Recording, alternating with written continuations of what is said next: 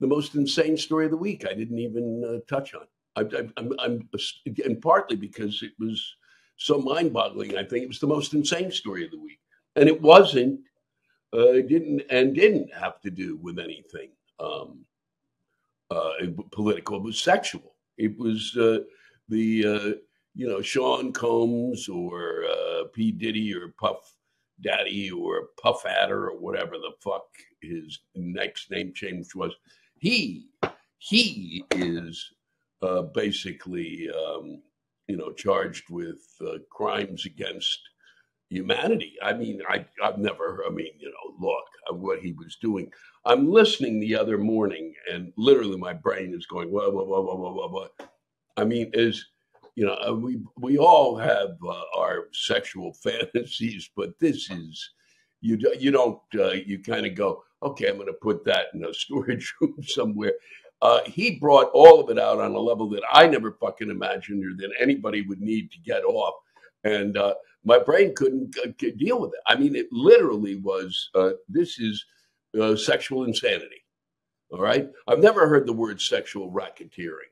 There was sexual kidnapping. There was all sorts. I mean, it's an extraordinary. This is all right. Just simply this. Okay, if you have a difficulty understanding why we have to tax the wealthy, this is the prime example.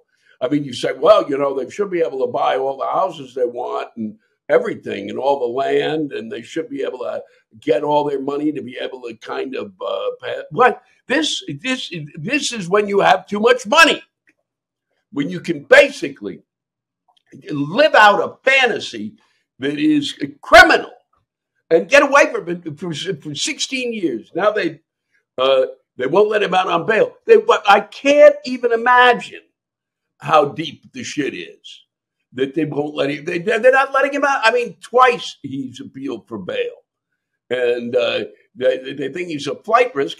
God knows what else they think he is. So now he's in apparently in a cell in Brooklyn. Oh, how the mighty! I mean, I'll read just a bit of this, and then we're going to wrap up. And I thought, in case you missed it, I mean, it is. This is the respite we get. The respite we get is this, which was just, I'm kind of going, it's already too much what we go through on a daily basis. Just the commercials alone on television for drugs, we don't even know what they are, but that's another story. I'm sorry about that. A grand jury indicted rapper and music mogul Sean Diddy Combs on charges of racketeering, conspiracy, whatever the fuck that is, and sex trafficking. We know what that is, according to a federal document unsealed Tuesday. The charge, 16 years of allegations and decades of rumors that Combs used his power to physically and sexually abuse women on a level that is staggering. The indictment accuses Combs, here we go, of using his lifestyle, media, and music company. He's got a lifestyle company? What the fuck is a lifestyle company?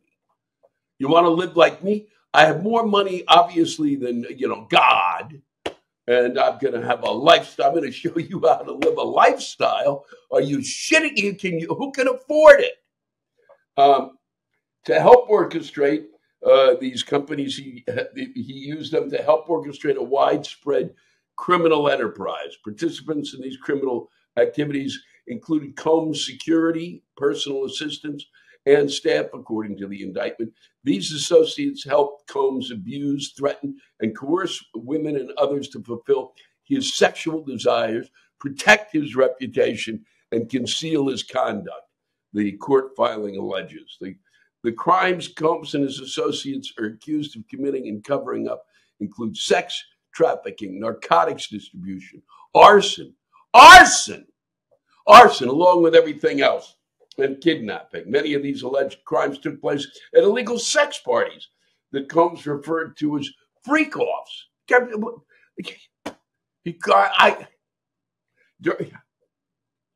During these parties, Combs allegedly threw objects at the victims and dragged them by the hair. And that's nothing comparatively to his associates. Allegedly booked hotel suites, recruited male sex workers, distributed narcotics, including cocaine, methamphetamine, and oxycodone, to coerce partygoers into sex. His staff allegedly monitored and arranged travel for victims and scheduled the delivery of IV fluids to help victims recover from the intensive drug use and physical exertion on his orders. He's a staff, he ordered them to do this. These parties were also taped, and Combs used the footage to pressure his victims to stay silent. And it goes on. I can't, that's enough. You don't need that. What else do you need? Huh? You're right. You need a distraction from the madness. There's more madness. Huh? Really, literally. Unbelievable. How do you get away with that for more than a week? You think, I don't know.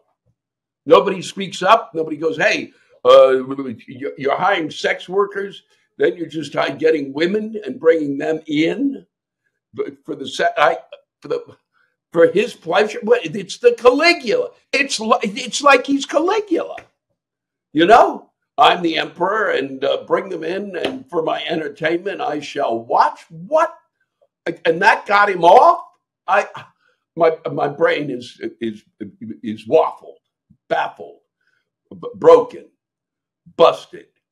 I listened to it the other day. I just could share a portion of it with you now, and we just got to get a grip. You know, 16 years. He's pulling this off.